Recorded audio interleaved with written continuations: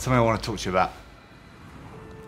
We get to experience between us as teammates, but I think it's also given us these bonds that we get to experience with those we face.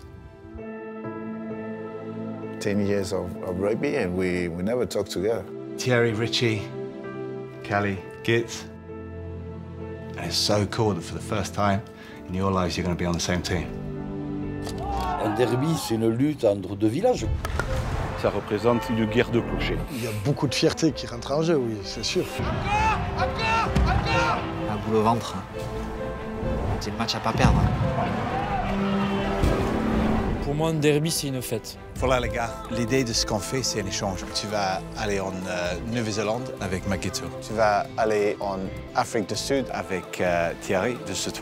Okay. Tu vas aller à Madagascar. D'accord. Avec Christian Calafano. Allez, Xavi! Voilà. This was my bed. I used to sleep on the floor. Why I put my body on the line is so because of them. Je suis ici pour apprendre le rugby aux enfants. It doesn't matter, it's to do with the game itself. And I think this is true wherever you go on the planet. But here, southwest of France, the Basque region, it's intense.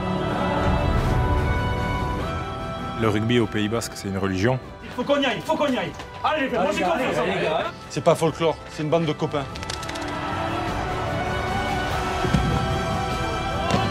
So, we're going to go up against each other one more time.